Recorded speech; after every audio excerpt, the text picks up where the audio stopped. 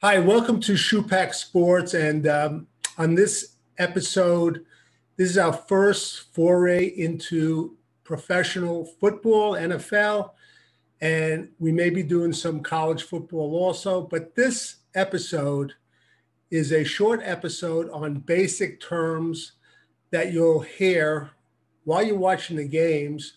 Most of you probably know what they are, but I'm going to go over some offensive terms and some defensive terms.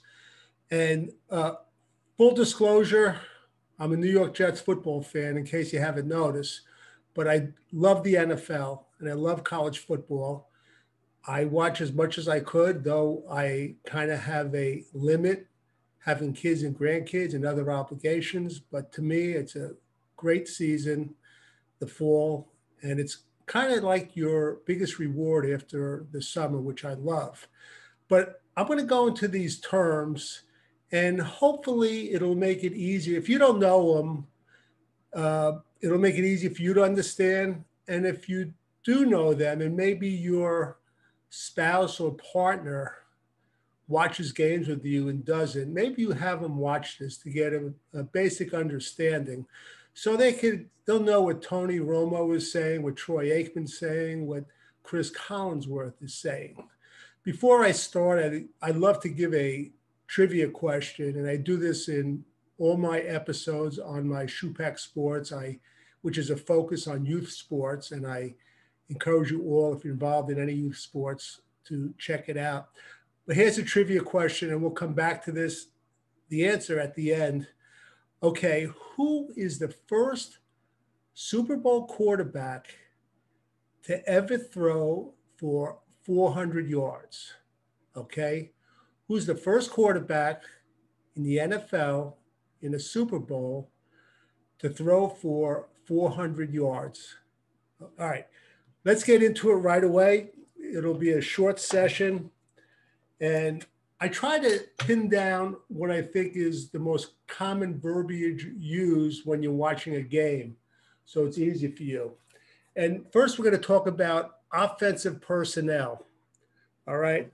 I'm holding this up. If you look here, you'll see where it says 11 personnel. You know what? I'm going to take this off the clipboard just so it's easy to hold. All right. You'll see it right here. It says 11 personnel. When they use a number, the only two positions you are concerned about is running back and tight end. That's all it refers to. And the first number they give you is the number of running backs that are on the field. So 11 personnel, the first number is 1. So you know there's one running back. The second number they give you, and I have it right over here, is the number of tight ends. So 11 personnel, you're going to have one running back and one tight end. Okay, 11 personnel, one running back, one tight end. I went to a website, and this is unconfirmed, but interestingly, it looked pretty good. They said the Rams use 11 personnel 84% of the time. The Bills use it 71% of the time. Tampa Bay uses it 69% of the time. What's common amongst those three teams is that they're all winning teams. Okay, so I thought that was interesting. 11 personnel. It's probably what you're going to hear the most because it's probably run the most. The next personnel is the 12 personnel. All right. So you have one running back and you have two tight ends. And apparently Miami ran the 12 personnel the most in the NFL last year, ran it 61% of the time. Okay. Again, the only number we're concerned about positions are running backs and tight ends. The number they're giving has nothing to do with quarterbacks or wide receivers. It's running backs and tight ends. All right. 21 personnel, two running backs, one tight end. And you can see it here, the two running backs, one tight end. The 49ers ran it 34% of the time. The next is 13 personnel. That's one running back and 3 tight ends. All right. Cleveland ran it 17% of the time. We're starting to get into short yardage situations when we're stacking up the line with more tight ends. And a lot of times on these short yardage situations, they'll stick in a offensive tackle as a tight end. All right. So that's 13 personnel. 22 personnel. Two running backs, 2 tight ends. Baltimore ran that 14% of the time. Okay. Let's turn this over. 0 personnel. As you see, there are no running backs and no tight ends. Situations that call for this a lot of times, and not limited to, are like a quick pass, bubble screen, or even a Hail Mary. 0 personnel. All right. 23 personnel. 2 running backs and 3 tight ends. Okay, this is when you're getting some big bodies in there and for short yardage. So that's the basic personnel. They're an endless amount, which I'm not getting into. But that I'm telling you is going to be like 80 to 90% of the time when you're watching an NFL game.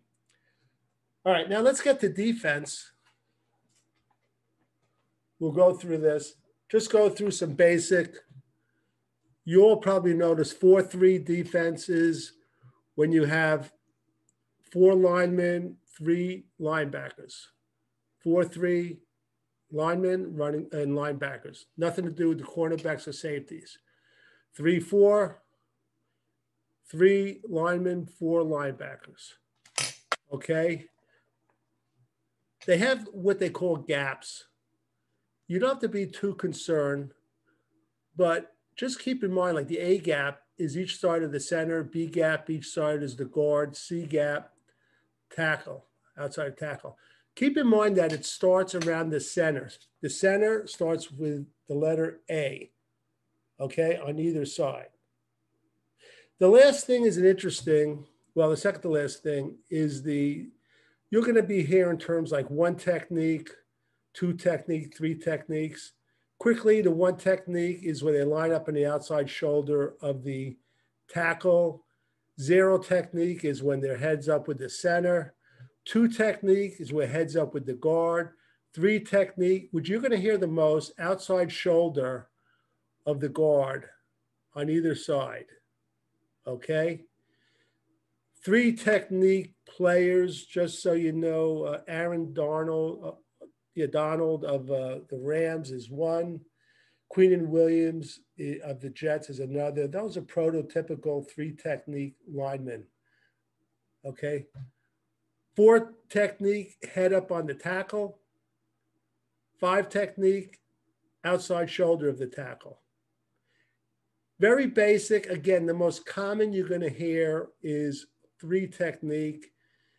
Second most common might be the 0 or 1 technique. Or it could be the 2 technique. So you could look at that again. And remember the gaps start from the center. A gap is on each side. You'll also hear the announcers, they'll call the linebackers different names. You'll hear them say, like, most common, the Mike linebacker. You also hear them say the Sam and the Will. The Mike linebacker, that's in reference to the player that calls the signals. Mike meaning microphone. The Sam linebacker is the linebacker on the strong side. The Will linebacker is the linebacker on the weak side. The strong side means the offense has the tight end. You'll notice a lot of times the Will linebacker on the weak side will be a little bit smaller in the 235 to 245 pound range. The Sam linebacker is a little bit heavier, okay? And remember, the Mike linebacker, it calls the signals. That's all we're going to go into today. And I want to thank you for watching this. Keep in mind, we are working on an NFL college football show, so please subscribe. We should have something up next week. If you're a football fan, if you want to check out our Jets podcast, it's jetsrewind.com. I have two co-hosts, Ralph Schrag and Ray Clifford, that are terrific. They kind of carry me on it, but they're really great NFL historians, and we always refer to a lot of things that have happened in the NFL. Let's get right to the trivia question. It was, who was the first quarterback to throw for over 400 yards in a Super Bowl? It happened in 2000. It was Kurt Warner, threw for 414 yards. Also, he threw for 2 touchdowns, and their team, I guess the St. Louis Rams, beat the Titans 23-16. It was a very exciting Super Bowl. For Marty Schupak and Schupak Sports, until next time.